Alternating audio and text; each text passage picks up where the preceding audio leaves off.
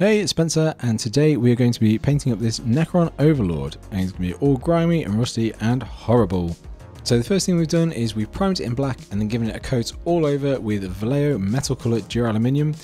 These are some of the nicest metallic paints you can get. They leave a really nice finish. Yeah, really high. And then for the actual colours of the armour, we're going to use contrast paints and washes from Games Workshop. So first thing we're going to use is Fireslayer Flesh from Games Workshop. This is one of the contrast paints.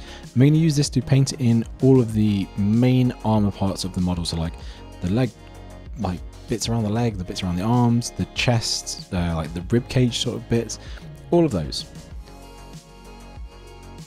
Then we're going to wash any recesses with Nuln Oil. This just helps to bring out some definition in this early stage.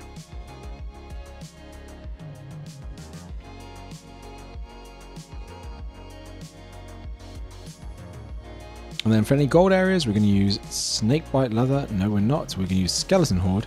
And we're going to paint this over any of the gold areas. We're just going to slap it on. If you go a little bit hard, then you can just pull it off with your brush and apply it to a different area of the model. For any of like the black accent parts, so this is like the hip bone bits, the shoulder joints, the weapon casings, we can use Black Templar. Now, you can skip this step because we do it again later on anyway, but we're going to paint in all the glowy bits in black, so I just thought I'd include it because in case you're wondering how those got black. So yeah, you can skip this bit, just do it later on in the video when I show you when to do it. So we're going to coat the whole model with MIG Streak and Grime. The MIG one is more brown, whereas the AK Interactive one is more like an olive green. So I prefer the MIG one for this effect. If you've got the AK one, you can use it. It's just obviously going to look different in the end.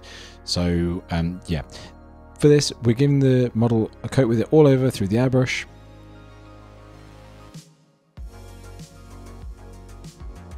And then we're going to take a cotton bud and we're going to soak it in enamel thinner. And then we're going to roll that across the model. What that's going to do is reduce the grime down on the model so that we're just left with the residue. It will leave some like pooling over the top. Oh, his head fell off. Oops.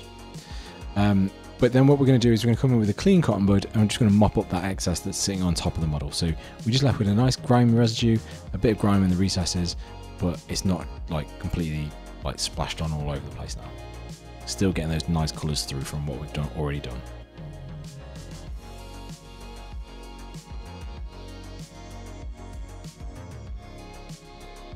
So here we're going to use Troll Slayer Orange and we're going to apply that over the top of the washes we've just done with the enamel thinner, and that's going to make the Troll Slayer Orange bead up and leave like a cool beading effect on the model. After that, it's Dark Rust Deposits from AK Interactive. This dries as like a nice matte finish, which is really cool and contrasts nicely with the really bright orange of the Troll Slayer Orange that we've just done.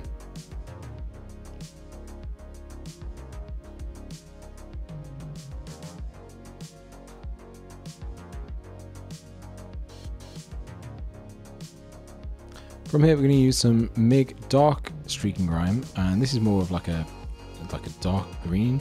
And we're just going to add some splashes to the model to add some variation to the grime. And then from there, we're going to take a cotton bud and we're just going to roll it across that grime just to remove some of it because we don't want to really colorize the model with that grime. It's just to add some variation to it. Now I'm making up a black oil wash here. If you've got like a black enamel wash pre-made, then you can just use that. But yeah, I'm just using a cheap black oil paint here and some enamel thinner.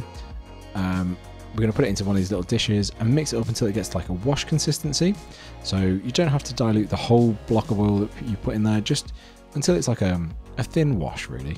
And what we're going to do with that then is run it across basically any area of the model where we want extra definition. So like his little skirt thing here, the bit on his chest, his cape especially, that's going to bring out a lot of definition in there and it's going to look really good.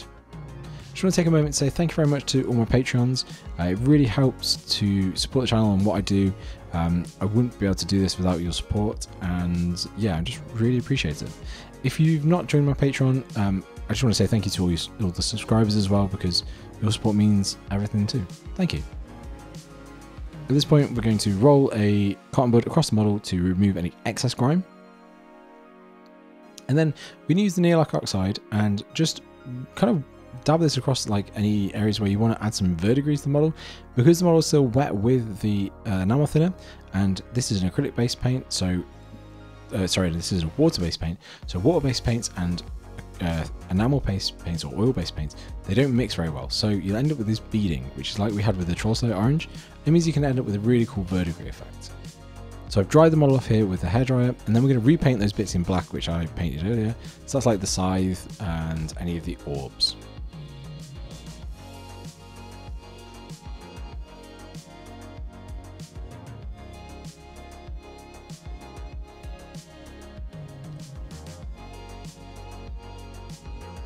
Then we're going to base, so we're using Vallejo Thick European Mud. This is really nice, it's got really nice texture and it acts as an adhesive when we put any like debris in it. So I'm going to use some little scale modeling bricks and some barbed wire, like so. And then we're going to use some dark streak and grime from MIG. I'm just going to apply a bit of that to the bricks and to the barbed wire, just to add some like grime on there already. And then for the really fun part, we're going to load up a brush and then use an airbrush to spatter that loaded brush all across the bottom of the model. I'm using the dark streak and grime. I'm using Kursk soil, and you kind of want to like make it like a fine mist, so that it's like a really fine like dirt that sprays up the model. And you can do that by having the brush quite close to the airbrush where you spray it out.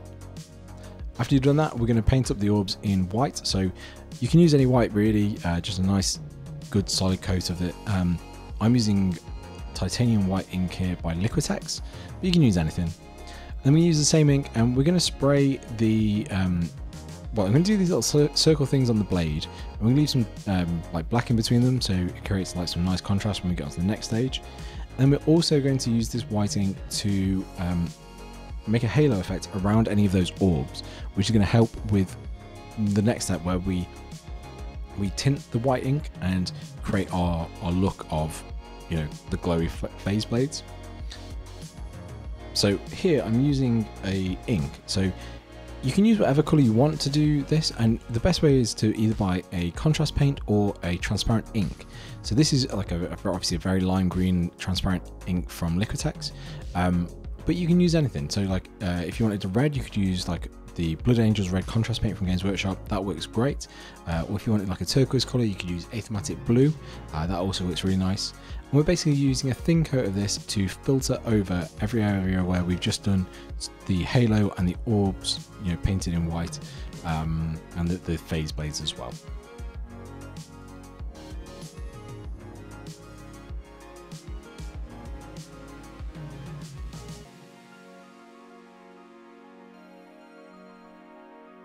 After that, the last step to do, on the phase blades, they have these channels in them. They're like, I don't really know, but they're a bit like panels anyway, so you can panel line them with black wash. So I'm using the oil wash we made earlier, or if you've got an enamel wash, you can use that.